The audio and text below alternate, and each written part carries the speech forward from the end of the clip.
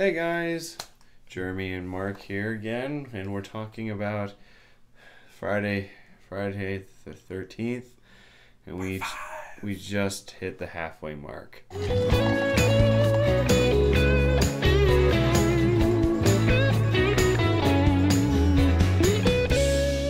The new beginning.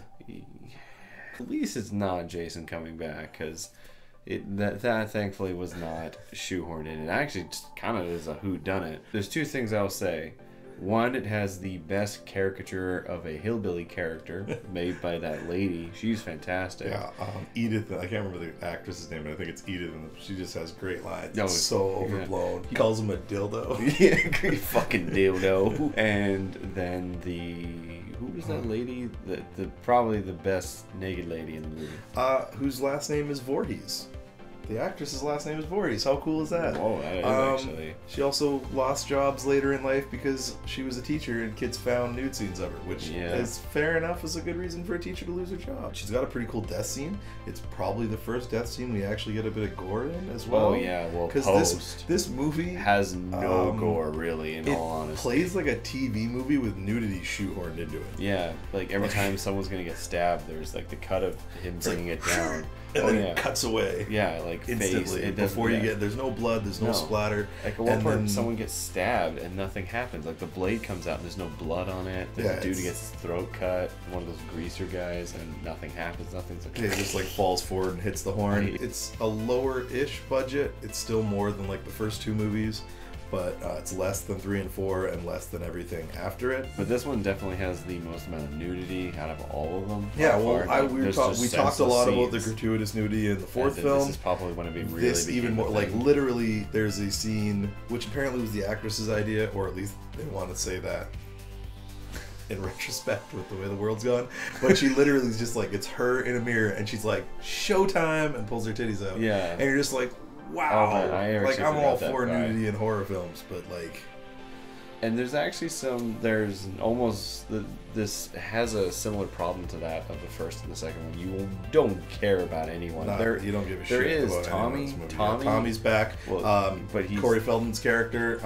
Corey Feldman has a brief cameo because he was shooting Goonies while he made this one. Tommy is just this very mentally unstable kung fu master. Yeah, I guess we should describe what the movie is. Mentally unstable dude who can kick the shit out of pretty much anyone except for Jason, which sucks because that's the whole time that's what you thought the movie was building up to. We got a bit of gore. I just remembered a bit of gore with the beginning of the movie when Fat Joey want a candy bar? and Victor, the crazy dude, just fucking murders him. I thought that was a joke. And you were laughing to her. You hear him like he's repeatedly just going to town with this axe. And then he's going to town, and then all like of a the sudden, paramedics like, "Hey man, check this out." Check this out. He's a fucking butchered fat guy. So I was not expecting that. That's the catalyst for the whole film, because it turns out later the other paramedic dude was his dad. Whoa! What? And he turns out to be Jason. So it's kind of becomes Jason, puts on the Jason stuff. So it's like Halloween, and then he fails. According to Resurrection, he gets kicked off the spikes, and as he's dying, he goes, "And I would have gotten away with it too if it weren't for you meddling kids." Wearing a fucking mask over a mask. Yeah, no, that's not. It's the new beginning, and there's a reason Jason comes back in the next one. Because people hated this fucking movie. People, I guess, liked it on opening weekend, but I bet its opening weekend and its fucking total are very similar, because this movie's garbage. The kills are very uncreative. The premise of Jason as a whodunit movie just does not work. They also don't play it hard enough. Like at one point, we were noticing that you don't see Tommy anymore, and I'm like, oh, I guess because they're trying to play up that it might be Tommy. There's also like a piece of graffiti that references in the bathroom, and people have decided since that maybe they thought it was the Victor guy who axed Fat Boy to death had come back, and they were trying to play that angle, but none of it like plays. And this is this director's last film. Apparently he had an accident or something, left the industry, but he did before that he was doing like porn and shit. So that's why there's see a lot of gratuitous more of and one thing other than what you're used to in these movies. Literally every character, like no one seems to wear bras in this movie. No, none of the ladies are wearing bras. Like there's like a wet t-shirt thing at the end. There's what's her name?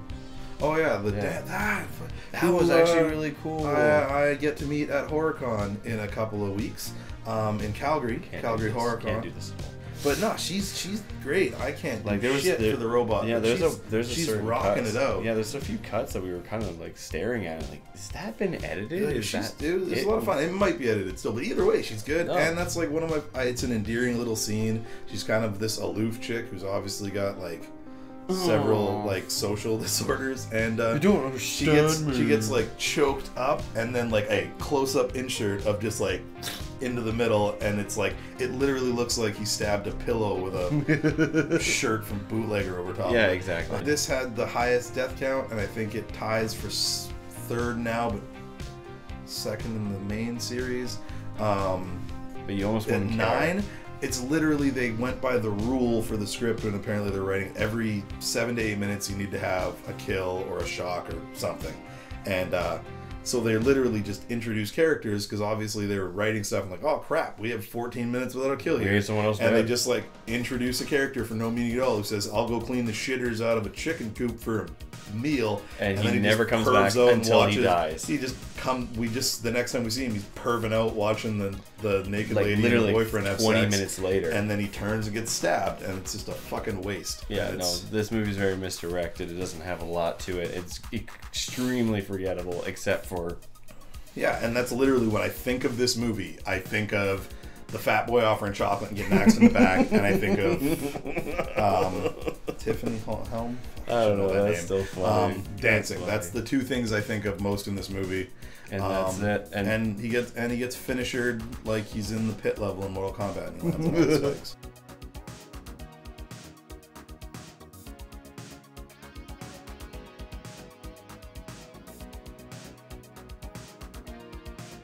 It's so bad, dude. There's nothing. It's not that it's so bad. It's that there's nothing good in it.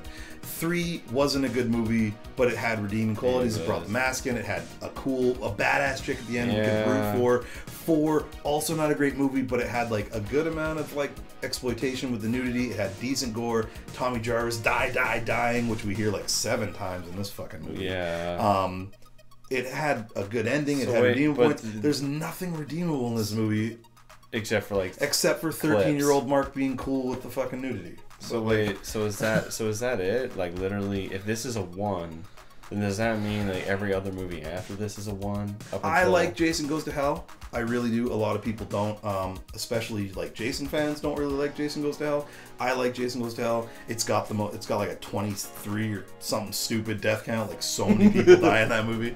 And it's got some funny bits, and like I like Jason Goes to Hell. I hate Jason X. I hate Jason X, but it's like one of those terrible movies that I can get into because of how terrible it is. But yeah, 5, 6. 6 might be all right. I'm trying. There's like another one that's all right somewhere in there that might get a 2 or a 3. But Right. I mean, Jason Takes Manhattan is a fucking -7. It's a 1. I'm calling this So a he's 1. gonna give it a 1. All right. Fucking So I guess we'll go with 1 then. yeah. So you decided with me this time. You know what's up. Some might be worse than this, but Oh, God. it's still pretty bad. Especially after the fact that I liked 3 and 4. Oh man. All right, guys. So we will see you next time for the next one. Mark's gonna go and meet a few people. Yeah, at HorrorCon, not only is Tiffany Helm, I'm gonna fuck that up again, but CJ Graham, who plays Jason in the next part, he's there as well. So I'm hopefully gonna get him to sign. Maybe we might a get photo. something. I'm from gonna him. see if he'll say something cool. Maybe talk about killing this bitch. We'll see how it goes. And yeah, so All that'll right. be fun. All right, guys. We'll see you next time. Later.